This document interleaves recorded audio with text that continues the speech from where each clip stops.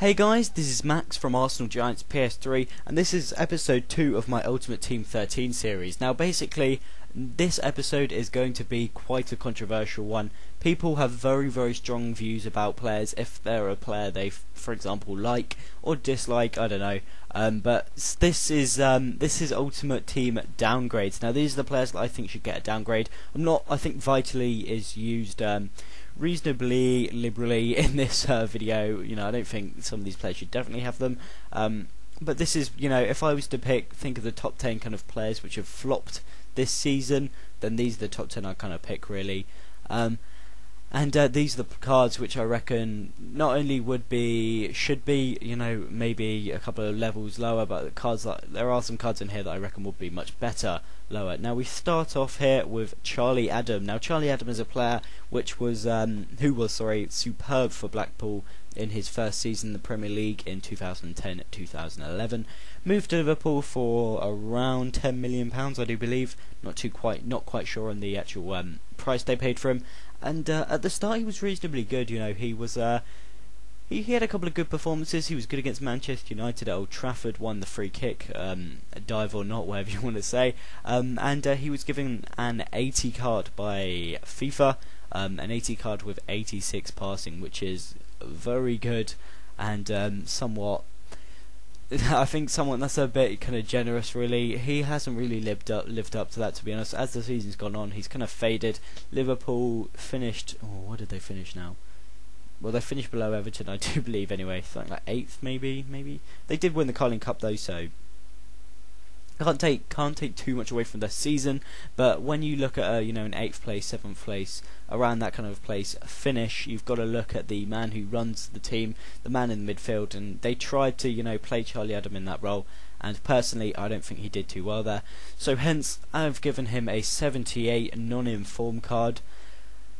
I don't think it's too harsh. I think if he gets that could be his kind of feeder season playing for a big club. That could be his first real experience, and maybe he's learn a bit more.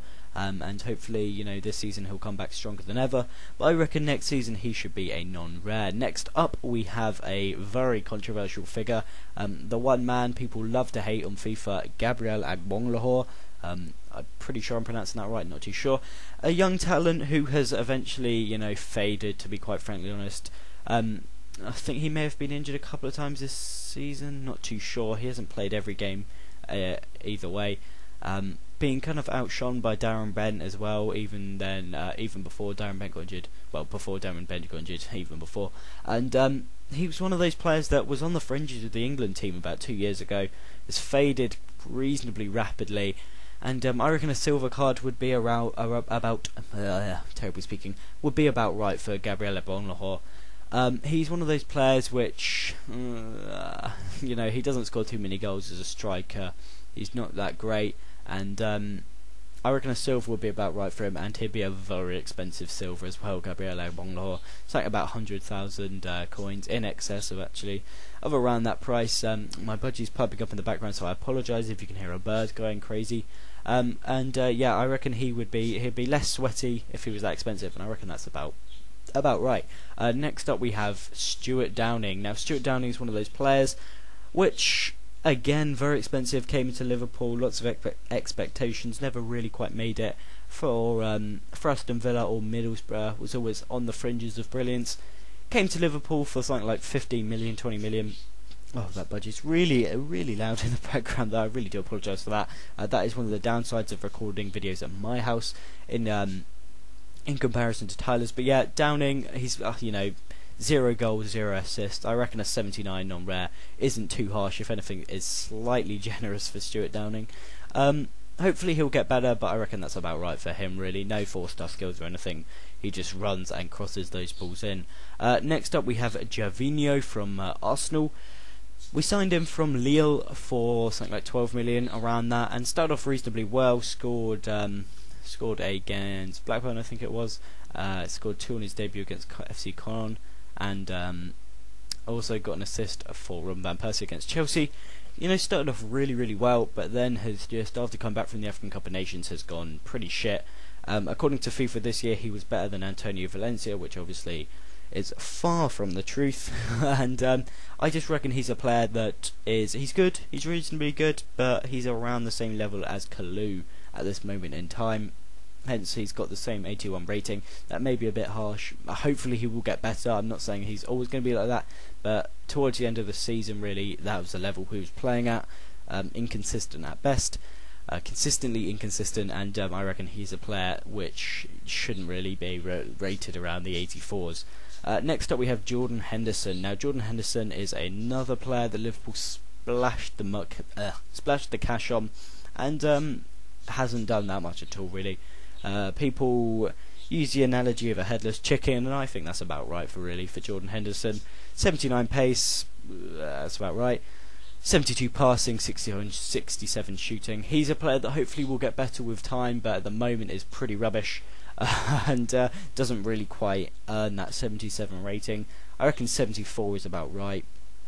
Maybe a 75 if EA are feeling generous. Next up we have Roger Johnson, signed for £7 million. Got Birmingham relegated the season before, playing with Scott Dan, another player that moved, and then Birmingham, and then Scott Dan went to Blackburn, Johnson went to Wolves. Both of those teams have been relegated.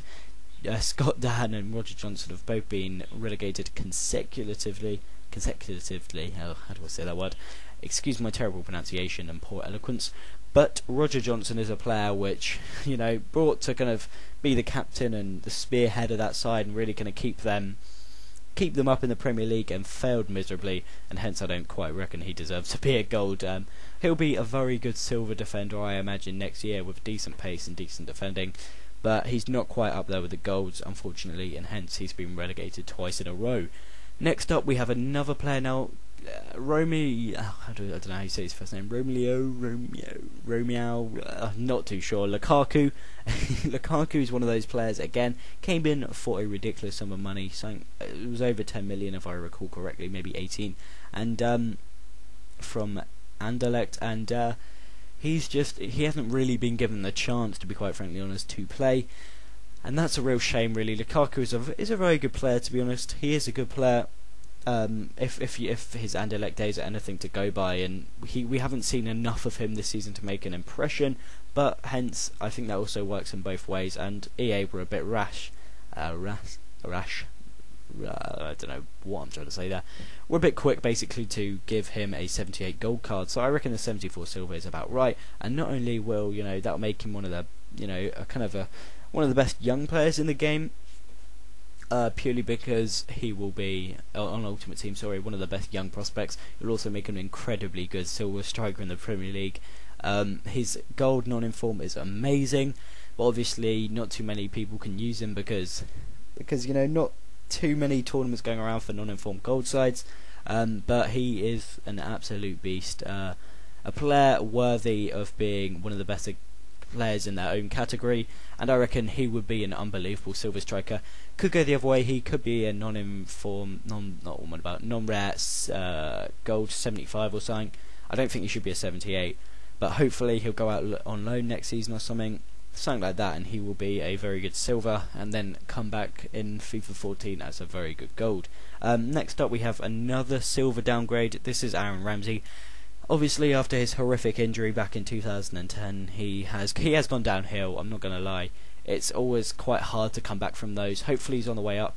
Unlike Eduardo, he's got more time to adapt, and hopefully, the Arsenal fans are more.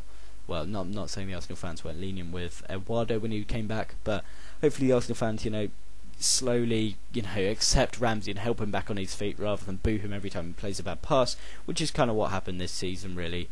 And Aaron Ramsey, I don't think he's quite, what is he on FIFA? 78, maybe a 78 midfielder. I don't think he's around that level at the moment. He's been reasonably inconsistent for Arsenal this season, and hence I reckon a silver card is about right for him. A very good silver card, albeit, but a silver card is what I think he deserves to be, and he'll be a reasonably expensive one as well. Next up we have Carlos Tevez. Tevez is a player, again like Lukaku, has not played too much this season because he's been playing golf in Argentina instead of helping his Manchester City teammates win the league. But he did, make a bit of a cameo at the end of the season, came back, and I think, and played superbly against Norwich, I do believe. I think it was Norwich, and he is a player that I think deserves to have. He deserves to have a pretty good rated striking card. Pretty good rated striker card. I think he does deserve to be 85 at least. But it all, kind of comes down to how EA interpret those last couple of weeks of the season. But I reckon an 85, 84 maybe would be about right. And now we save the most controversial till last, Fernando Torres. Now, Torres is a player that splits opinion infinitely. People love to argue about this guy. I've met Liverpool fans that still love him despite him leaving for 50 million. And Torres is a player he's had a very off and on season. He's gone from missing that open goal against Manchester United at Old Trafford to scoring against Barcelona at the Nou Camp and 3 against QPR, to missing a bunch of chances against Italy at Euro 2012, to scoring 2 against the Irish. He's had such a segmented season, segregated season. That's what I'm trying to say. Segregated in terms of batches of brilliance, and I think he's a player which is quite hard.